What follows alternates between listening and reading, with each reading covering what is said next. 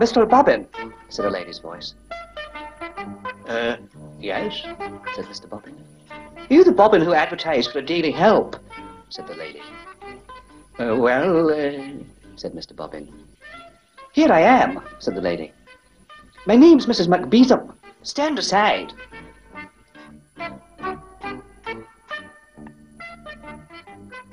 Dear, dear, dear, what a mess, said Mrs. Besom.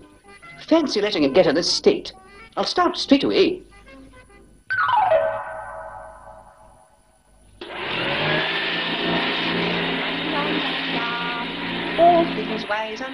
Well, said Mr. Bobbin, I don't know if you quite what I... Please don't interrupt me when I'm about my work, said Mrs. Besom. Oh, said Mr. Bobbin. Well, then I suppose we'll have to give it a trial.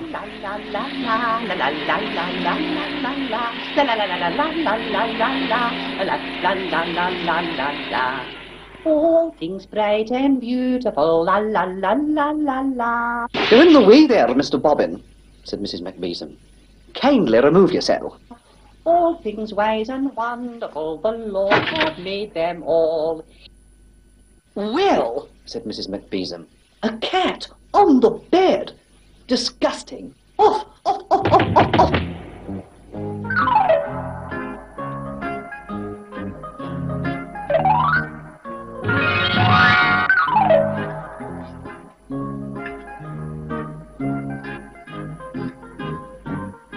Dear, dear, said Mrs. Besom.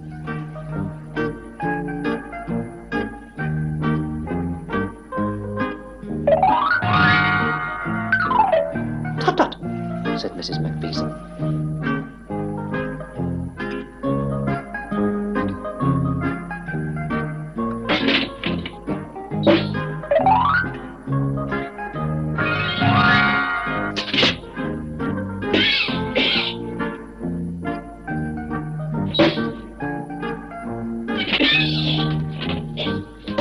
What's going on? Said Mrs. Besom.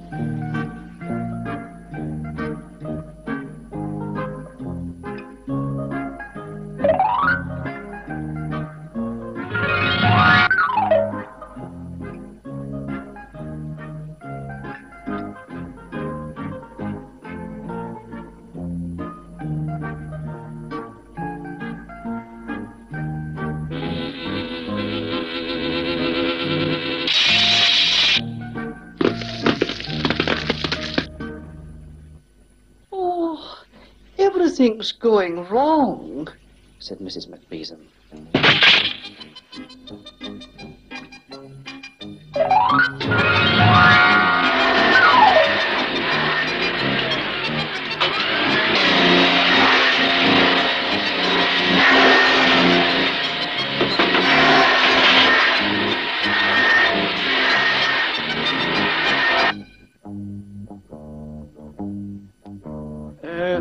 Hello, said Mr. Bobbin timidly.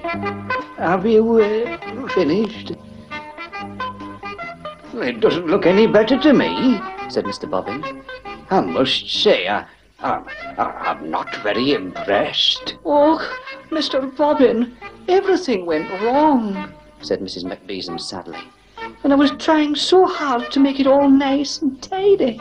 I expect you upset Sponge, said Mr. Bobbin. Never mind, my dear. Why don't you go and make a pot of tea, and I'll get him to put everything right.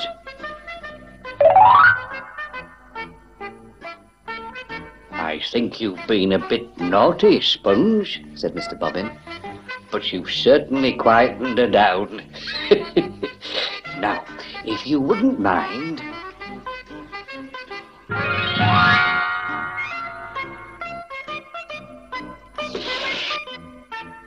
Oh, that's lovely, said Mrs. Besom.